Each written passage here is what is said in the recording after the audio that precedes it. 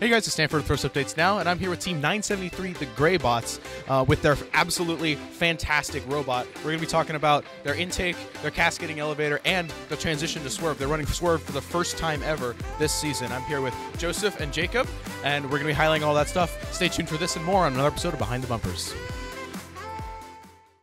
This video on First Updates Now is made possible by viewers like you and also the following sponsors. If your team is using SolidWorks, make sure you log into the 3D Experience platform to gain access to tutorials, collaborate with other users, and download the Charge Up field and kit up parts. Go to solidworks.com/first and click on Log into 3D Experience platform to gain access.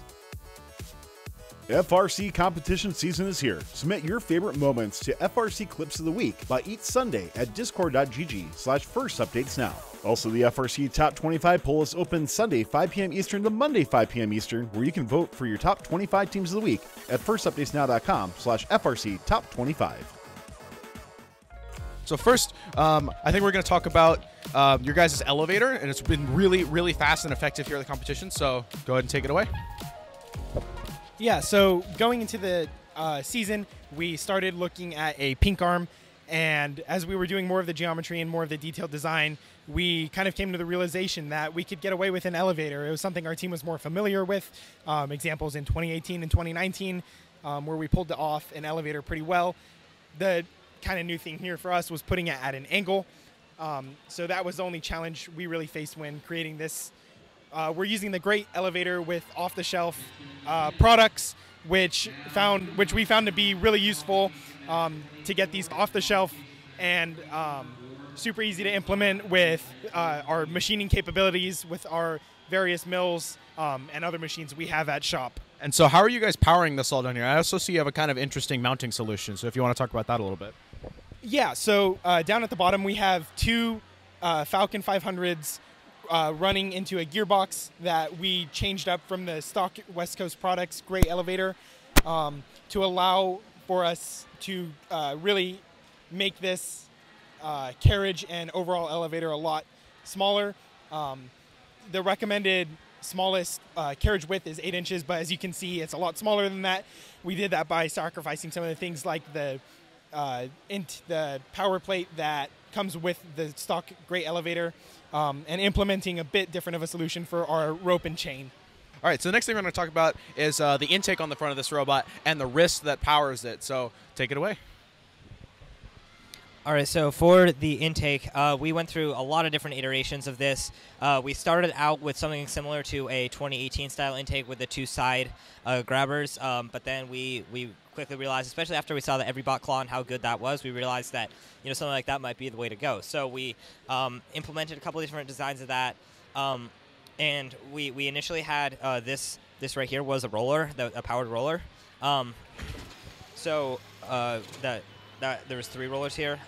We found that this was kind of big and awkward, and we didn't really need it, so we tried without it, and it worked just fine.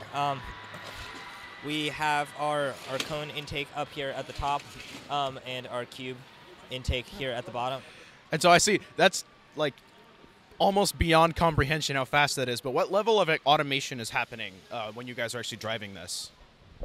Yeah, so a lot of automation is happening here, whether it's looking at different current senses or looking at the currents that the motors are pulling. We really wanted to be able to automate the sequencing as much as possible, so our drivers had to do as little as possible. We didn't do a ton of automation in the sense that we press a button and it scores a certain place on the field, but we have presets for picking up just about everywhere on the field and scoring everywhere on the field. And from there, our drivers manually take control over it and do a great job at scoring those pieces on those locations. Cool. Yeah, they've definitely been one of the most effective scorers here at the 2023 Port Hueneme Regional. But now we're going to talk about something that's not specific to this regional, but it's a transition to swerve. This is the first time these guys are ever running swerve. All right, so yes, this is our first time running swerve at an actual season competition. We decided that if we were going to run swerve, we needed to run an off-season first. And everybody was like transitioning to swerve after COVID and all that. So we decided, we tried it once. That didn't work out too well, but we were going to try it again and see what happened, because everyone else seemed to have it working just fine. So we wanted to, make sure that we got full advantage of this new trend of the drivetrain. So we tried it in the off season last year. Had really good success with it. We're very glad we did it in the off season first. We had a lot of issues we worked out and figured out, like for example these covers, so we can easily swap out the swerve module if it breaks. We have the plug all right here that we just unplug and take out the whole swerve module, and it takes us like 6 minutes, so we could do it in a timeout. So things like that we worked out in the off season to make sure that we were ready to go with a new swerve. And these module covers, are these like 3D printed or something like that? Yes. These are 3D printed swerve modules. Put a little number on it. But the main purpose of them is actually to encase all of the wires that are in here, and so we can unplug it easily all right here, and it's not all inside of the belly pan. So we can replace it if we need to. So an absolutely incredible robot. Deadly effective scoring. Definitely one of the robots to look out for at any future events at the San Diego Regional and probably championships. So thank you guys for allowing us to interview. I'm Sam for First Updates Now, and good luck with the rest of your competition season. Thank you. This video on First Updates Now is made possible by viewers like you and also the following sponsors.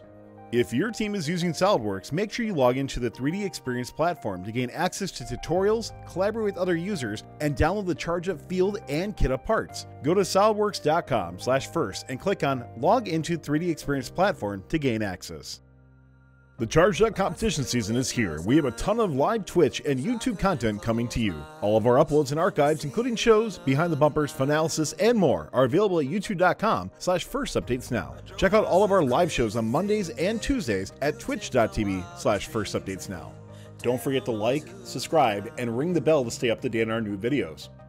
Keep the conversation going and provide your input to our content. Watch our live shows at twitch.tv/firstupdatesnow. Join our Discord at discord.gg/firstupdatesnow, and check out Fun FTC on Facebook, Instagram, and Twitter, and First Updates Now on Facebook, Instagram, TikTok, and Twitter.